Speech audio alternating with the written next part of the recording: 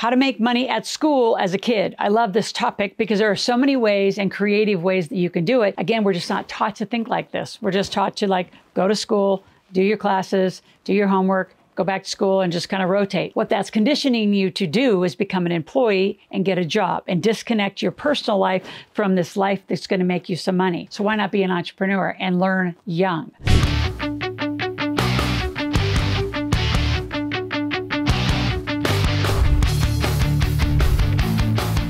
So the three things I want to talk about is how do you identify and leverage some of your skills at school? Because again, this whole topic is about how do you make money at school and with people in your school. Number two, how do you set the right prices for your services? And number three, how do you avoid the common mistakes that most people make, especially when they make a lot of money and spend too much money and then you end up in debt or you owe other people. So we're going to avoid that at all costs. And I have some great softwares I'm going to give you at the end. So stay tuned to the end because you're going to want these softwares to help track and monitor your behavior as you move into this conversation of how do you make money at school.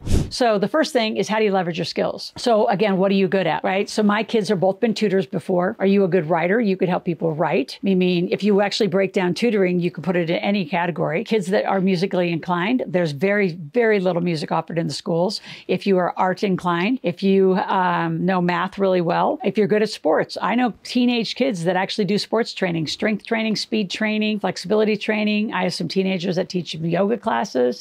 So what are you good at? And then I'm going to go somewhere else. What do most of the teachers and parents have at school?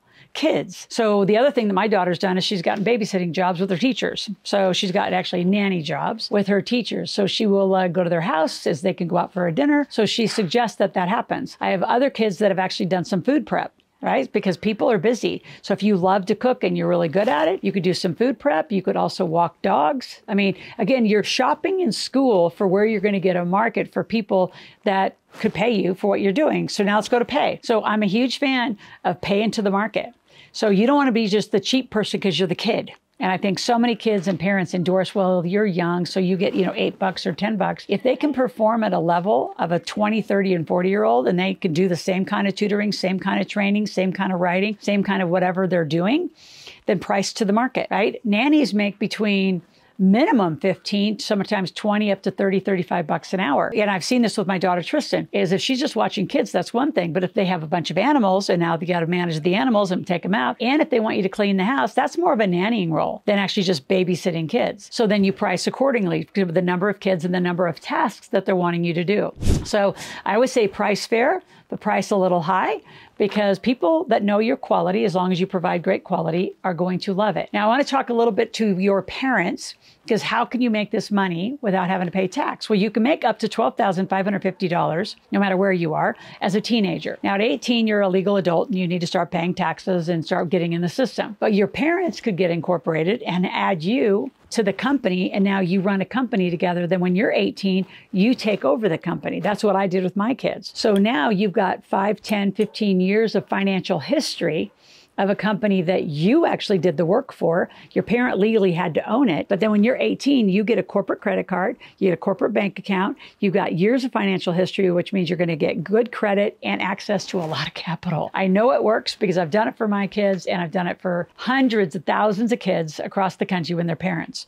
So before I go to the third point, I want you to subscribe to my channel. I want you here 5 days a week. I want you to share it with at least 5 or 10 other friends and get your family involved in this conversation. Get a learning journal together. In fact, I think every person in the family should have a learning journal because it actually records what video you watched, what are you all learning about it? Because what I learn and hear out of one video might be different than what you're learning and hearing. So you want to have those conversations at the dinner table or at breakfast. Like, what are you learning? Keep the money and business conversation in the family so it's an opportunity, because that's really where money's made. I mean, what we're really taught is if you need money, get a job. If you need more money, get a second job. No, become an entrepreneur. Start to do hustles so you actually know how to make your own money. And you can run up that revenue as much as you want per month, or you can take it down if you're involved in a lot of activities, but you're in control and you're in command.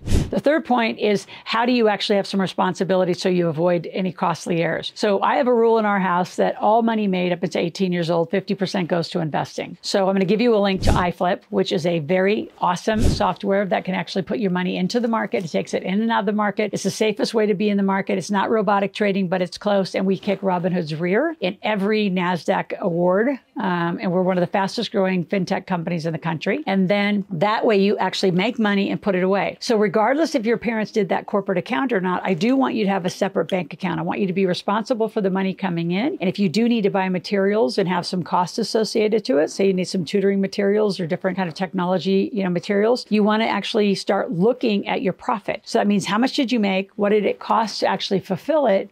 And what's left is your margin. So you want to start really looking at how much are you really making minus the cost. And if you had to drive somewhere, you got to take your gas costs out of there, right? So what did you really make? I want you to start really looking at that. So you start paying attention to the real details. So you're not just looking at top line. Oh, I made 20 bucks or I made 50 bucks doing that task. I made 50, I kept 40, right? Or I made 50, I kept 25. So start paying attention to that and keep your money in a separate account just for the business that you want to run and treat it like a business. Now, your parents might think you're crazy. And again, share this channel with them because they should be out here. They should be supporting you in your journey, how to make money as a kid, as a teenager, whether it's a school or it's just around your community. If you have any questions at any point, go to askloral.com, ask questions, make a request. We would love to help support you in becoming a great entrepreneur and a very early millionaire.